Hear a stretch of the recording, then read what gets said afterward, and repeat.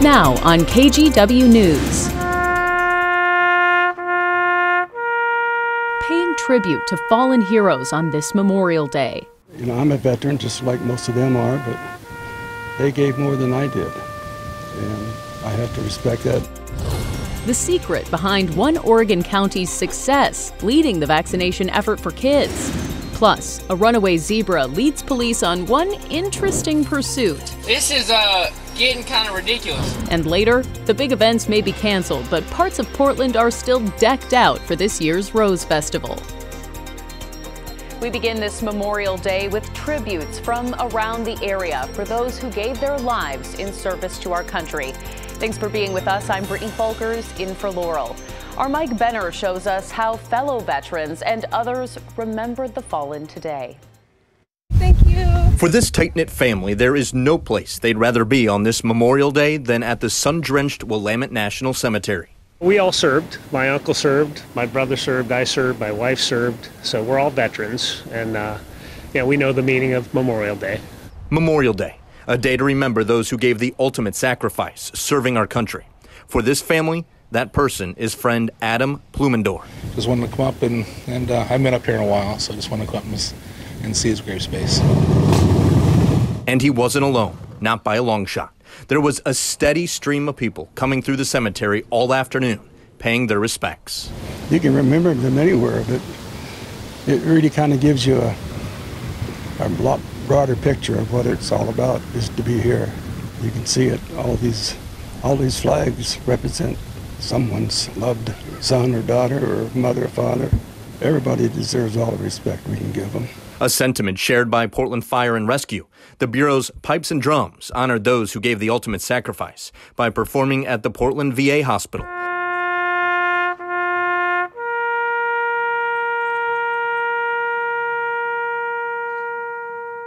And in Beaverton, the American Legion Post 124 hosted a Memorial Day commemoration.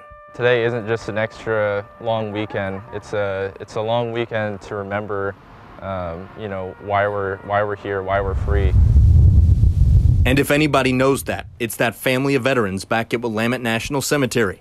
On a day they could have been anywhere, doing anything, they chose to be here. It's about paying respect to people that made the ultimate sacrifice. And that's what it's all about. We're free because of the people that are lying in this cemetery. In Southeast Portland, Mike Benner for KGW News. Developing right now, the Coast Guard is searching the water off of Long Beach on the southern Washington coast. They're looking for a teenager who was reportedly swept out to sea this afternoon. The boy is 14 years old. His friend reported him missing around 2 o'clock. The Coast Guard has been looking for hours. They're using both a boat and helicopter crew to conduct a methodical search. There was another Coast Guard search earlier in the day on the northern Oregon coast. The crew was called to Rockaway Beach around 11 this morning when a woman reported she lost sight of her 37-year-old son who had been swimming in the surf. A rescue swimmer later found him in the water. Crews tried to revive him, but he did not survive.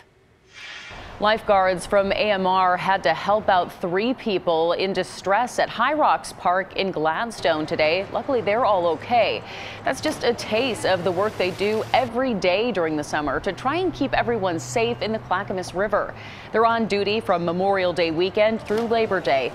With the warmer than usual temperatures this weekend, they told us the season kicked off quickly.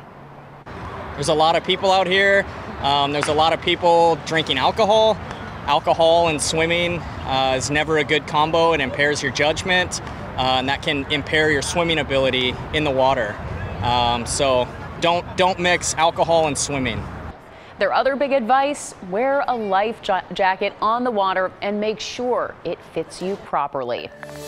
Well, the water will continue to be tempting all the way into tomorrow and throughout the week. So let's bring in Chief Meteorologist Matt Zaffino. Matt, we're going to be getting even hotter tomorrow. Next couple days will be the hottest days of the year, Brittany. And yes, and I dipped my toes into one of our area rivers this weekend. It is super cold water. Most of them are still in the 50s. So you can get hypothermic super quickly with that. So definitely be careful around the rivers. We had a beautiful day today. More on that later. We hit 88 today, but As Brittany mentioned, it's going to get even warmer tomorrow. Going to make it up to 94 tomorrow. That'll tie the record for the day. Wednesday still hot, but it's a little bit cooler, still in the 90s, but cooler, and then dropping off on Thursday. So we have 2 really hot days, surrounded by several warm days, today and yesterday being 2 of those. Now, what about the records? Well, we've got possible record highs. Tomorrow's record high is 94, as I mentioned. That's what I'm forecasting, so we should tie the record high for tomorrow. But also, we're going to see potentially 2 record warm nights, where the overnight lows stay in the 60s. The warmest overnight low for tomorrow is 60, and I think we'll only drop down to about 62, and we may do it again on Wednesday morning as well. The high Wednesday, record high is 98. That will not be in reach, thankfully, as we begin a cooling trend at that point. Brittany, coming up, we're going to talk about the rain we did not get in the month of May or April or March, and when we may get some rain going forward. Back to you. All right, looking forward to it. Thanks, Matt. Well, a hospital in Bend was seeing more COVID patients last week than it had the whole pandemic. They were at capacity and having to postpone procedures. Our Galen Etlin checked in today and found out the outlook is improving. St. Charles Medical Center staff in Bend are coming off another COVID wave. I don't believe anybody saw us being in this position over a year later. Debbie Robinson is the chief nursing officer. She said heading into this holiday weekend, the hospital was at capacity with both regular patients and more severe COVID cases than OHSU in Portland. We didn't do any elective surgeries or procedures this weekend. Including people who have aggressive cancers or things that are getting delayed in their treatments. That's Dr. Nathan Ansbaugh, an emergency room physician who expected to see an influx of people this holiday weekend for other trauma and health issues. Luckily, that hasn't happened. As of Monday, more than 30 beds were again available in the St. Charles system between the ICU and acute care units. But a spike in severe COVID cases has presented a challenge. Went up again last month and stayed up. Since March 1st, St. Charles has had about 500 COVID patients in the ER. It says 98% of those patients were not vaccinated or not fully vaccinated. Where is morale right now when it comes to medical staff? Because you've been through so much. They're physically and mentally tired. She worries after the holiday weekend of travel and gatherings, another spike is on the way. So for people in and traveling to Central Oregon, staff have this message. COVID-19 is preventable right now, and that's the biggest thing that we can all modify. What would help you do this job right now? Thank you for asking. We are not out of the woods with the pandemic. So we really want people to continue those things we've heard for months. Social distancing, wash your hands, wear your mask, get vaccinated. Galen Etlin, KGW News. So here's where the vaccination effort stands in Oregon. Nearly 52% of people 16 and older are fully vaccinated, and nearly 62% have at least their first dose. Remember, once that number hits 70%, the governor says most COVID restrictions will be dropped. One county and school district are helping to drive those numbers. Benton County has vaccinated 69% of people 16 and older in the county and is now pushing to get the younger population vaccinated as well. Within just the first week, they were eligible for the shot. 45% of the 12 to 15-year-olds in the county got their first dose.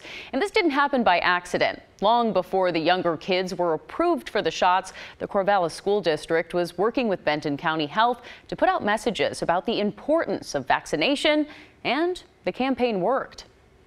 We had just piles of middle school kids going to Research Stadium to get vaccination on a specific vaccination event that was being held that day. And then the next week we had already been planning a specific teen vaccine event at Research Stadium. There were prizes and all kinds of fun things that were happening at the same time. And about 738 teenagers were vaccinated that day. Research Stadium has served as a mass vaccination site for months, but the clinic will be closing June 10th. Starting tomorrow, the mass vaccination site at the Oregon Convention Center will also offer the Johnson & Johnson single-dose vaccine. The OCC site has stopped giving out first doses of the Pfizer vaccine since it's closing in a few weeks. Now, you can still get second doses of the Pfizer vaccine until June 19th. That's whether or not you got your first dose at the OCC site.